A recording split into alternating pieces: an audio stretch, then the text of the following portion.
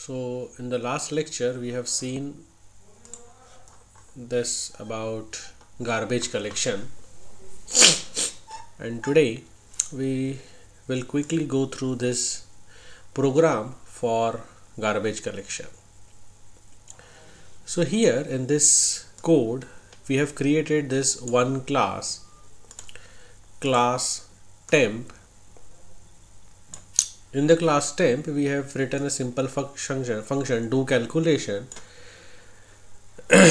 and created one variable, and this will print that variable. Okay, and for the class temp we have overridden the finalize method. Then we have written this another class, that is finalize demo class. We have one constructor written for this. Whatever value this constructor will accept, it will initialize the variable I with that value. We have written main function here. Inside this main function, we create an object of this finalize demo class. So finalize demo class, we have created an object like here. Next line, we have created another object for this class temp. So we have created two objects, one object for the finalize demo class, another object for the temp class. Now we know what do you mean by garbage collection. Garbage collection is basically when any object is no longer needed or is no longer referenced further in your code. So the memory occupied by that object gets released automatically. Again, it is decided by the system. So what we are trying to do here is what we have done, finalize demo is equal to null. So finalize demo is equal to null means in this line we have created the finalize demo object, and finalize demo is equal to null. It means we don't want this finalize demo object to refer any particular memory area. We don't want to use this finalize demo object hereafter. So is equal to null. Then temp.do calculation, using the object of class temp you calculate this function, and after that you set that object is equal to null. I mean here after this line we don't want this temp object to be alive further. Okay, we have assigned is equal to null. And after that, since we know garbage collection, it happens sporadically means even if it is felt by the system, the garbage collection process gets initiated. Again, it is not in the hands of a programmer. But again, to ensure that garbage collection should happen, to invoke that mechanism, there is a System.gc. GC is garbage collector. Okay, is a function there. If you call that particular function, the garbage collection process gets initiated. So when you run this code, so basically what do you expect? That finalize demo is equal to null and temp is equal to null. So you want garbage collection to run for finalize demo first, and for temp is equal to null you want garbage collection to happen for the temp object and then the next turn. But again I have copied that particular code here, and I will run this code for you. Say here, you see finalize method is called for finalize demo first, and finalize method is called for the temp object then in the next time. Okay, let me run it few more.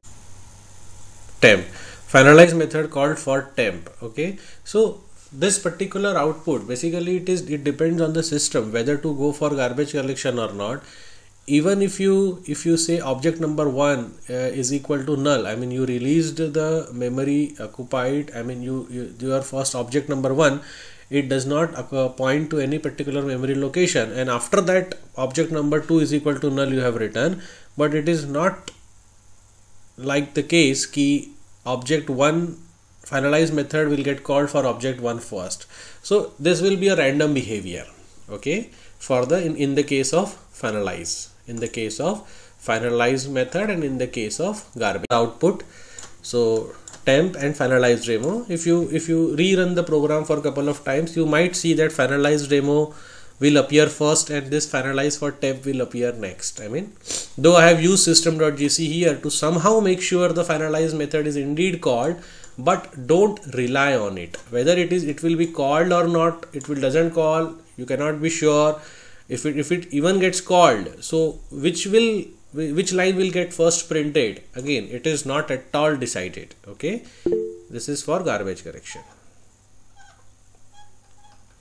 And general form for the finalise method, जो finalise method हमने use किया है उसका general form होता है, इस तरीके से आपको लिखना पड़ेगा, protected void finalise through. Okay, so the next is understanding about the static keyword. Okay, so we will be seeing static keyword with reference to static variable. A variable can be static, a function can be static, and we will try to create a static scope, or a static scope. Okay, so let's try to see the program, and with the help of program we will try to understand various aspects of this static keyword. Okay, so here we have a very simple program. Say we have created a class use static. Inside the class use static we have created two variables, int a is equal to 3 and static int b. Okay, and inside this use static class you have one math function which is of type static void math. It accepts one argument from the user and it tries to print that value of x, whatever is the value of a and whatever is the value of b. This function prints these three values. After this function we created one static scope. So this is how you can create a static scope. Static keyword and you open and close this parenthesis. This is a static scope. So inside static scope you have written system.out.println, some line is there, and you have written b is equal to a multiplied by 4. So whatever is the value of a, that is a value of a is 3. So 3 multiplied by 4, that is 12. You assign the value 12 to variable b. And then you have written a main function, and inside that main function you have given call to the math function. This is your math function with one argument 42. So there are few things to learn about this program. First one is, what is the use of this static scope? What is the use of this static scope? So static scope, or this static block, this static scope, or you can refer it as a static block. Basically this static block gets executed before the main function. Till now we have seen that a class gets loaded and your execution starts from the main. But if in a program, in some case, if you want to initialize certain things, if you want to display certain message onto the screen before the execution of main or before main starts, so you should have a static block created in your program. This is how you can create a static block. So how this program will work? As soon as you execute this program, first your use static class gets loaded. After that all your static variable gets loaded. Value of a is initialized to 3, value of b is initialized to 0. For all the static variables, if we do not assign any initial value, then the initial value for the static variable is automatically assigned as 0. Okay, so after that your static method gets loaded and your static block gets executed. So static block initialize this method, you will see on the screen. Whatever the value of a is 3 multiplied by 4, your b is initialized to 12, and after that a main function gets called. You give a call to this math42. So math42 give call to this function. The value of x, what is the value of x? 42. You have passed the value of this 42. So x is equal to 42, you will see on the screen. What is the value of a? 3, you will see on the screen. What is the value of b? 12, you will see on the screen. So this is how you can have static variable, static function, or a static, what you can say, static scope in your program. I have a class, let me create a program for you. ठीक है, एक programme बना के इसको समझने की कोशिश करते हैं. New document. Okay, let's say I have a class sample. मेरे पास क्लास सैंपल है, and inside class sample let's say I create a normal variable int I and I create a static variable int j, because this we want to understand ki what is the difference between normal variable I and static variable j. So that's why we have created these two kind of a variable in my program. Now let me write a constructor, default constructor, and let me initialize the value of I is equal to j is equal to, let's say 1. मैं I और j दोनों की value को 1 से initialise कर देता हूँ. उसके बाद let's say I have a class demo. Inside class demo, if I write public static void main string variable, and inside that what I do is मैं दो ऑब्जेक्ट बनाता हूँ. एक बनाता हूँ sample obj1, sample obj2, sample obj1 is equal to new sample. This is object number 1. sample obj2 is equal to new sample. मैं ऐसे दो ऑब्जेक्ट बना देता हूं. ठीक है. Now if I try to print here system dot out dot println obj1 dot I, क्या print होगा? 1. एक मिनट, इसको सेव कर देते हैं.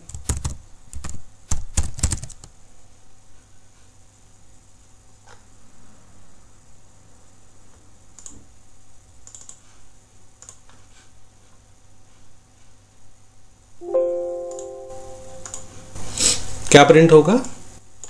1. Then if I try to print, copy paste obj2 dot I, अब क्या प्रिंट होगा? 1 प्रिंट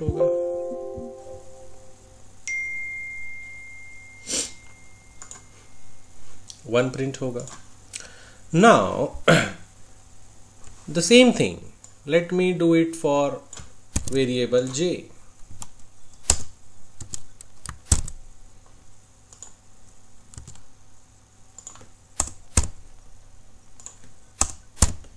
Okay,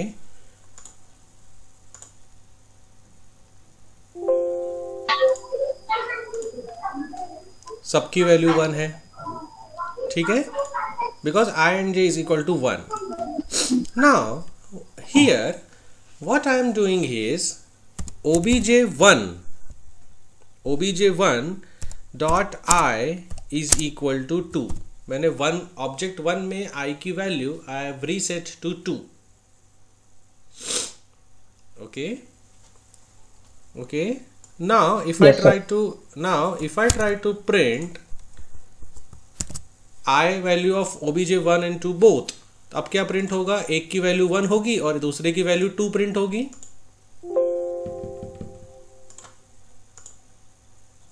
एक की वैल्यू 1 होगी, दूसरे की वैल्यू 2 होगी. ठीक है, बिकॉज एक की वैल्यू आपने चेंज कर दी है.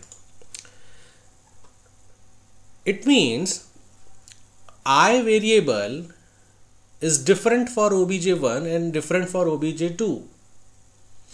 obj1 में अगर चेंज करोगे तो obj2 चेंज नहीं होता है. Whereas अब अगर मैं ऐसा करता हूं obj1 dot j is equal to 5, मैंने 1 के इसमें j को 5 इनिशलाइज किया, फर्स्ट ऑब्जेक्ट में value of j is equal to 5 initialise किया, और अब मैं दोनों प्रिंट करता हूं 1 को और 2 को. If I print both, let's see what is the value of I and j.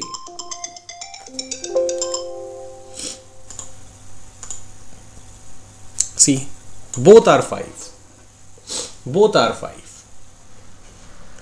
So, what is the difference between normal variable and a static variable? So, in a class, let's say if I have a normal variable int I. So, when I will create two objects of that class, so the copy of variable I gets created for each object 1 and object 2.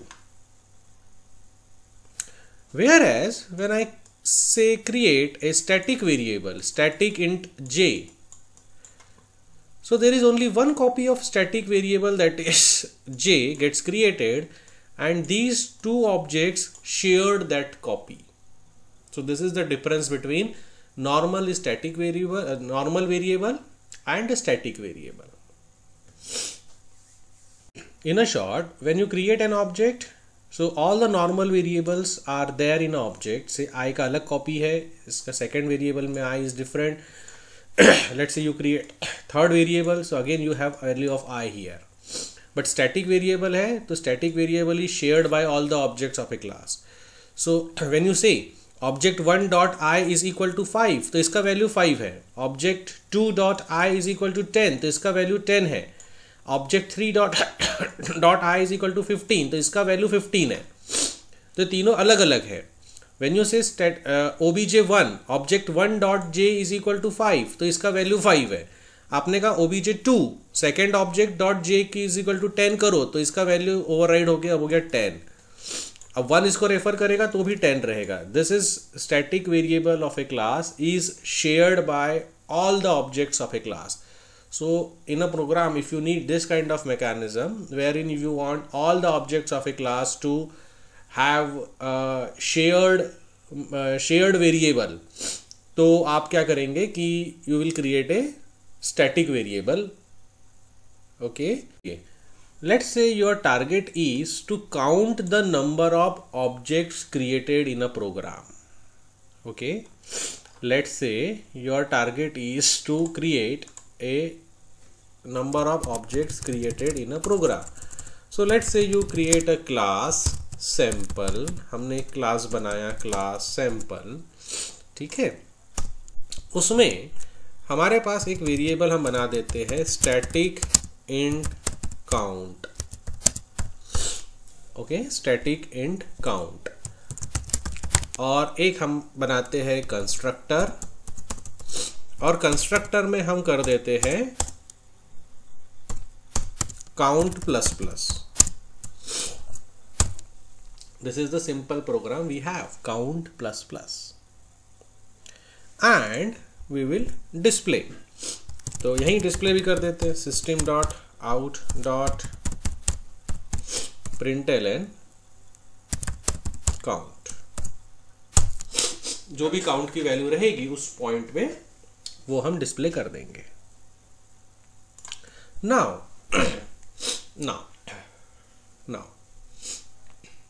we have another class, say class demo.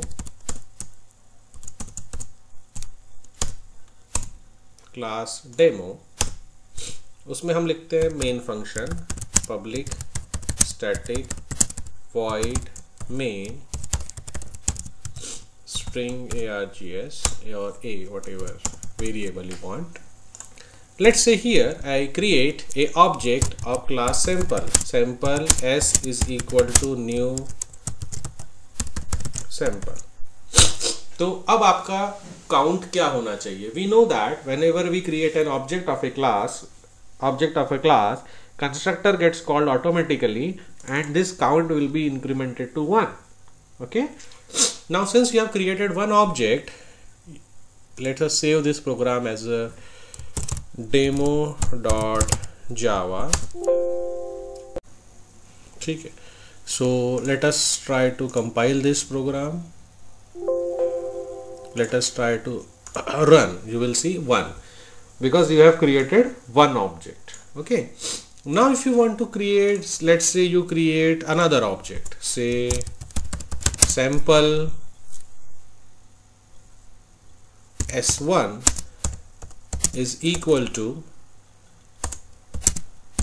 new sample. Now you have created two objects. So what should be the value of count? 2. So when you run this program,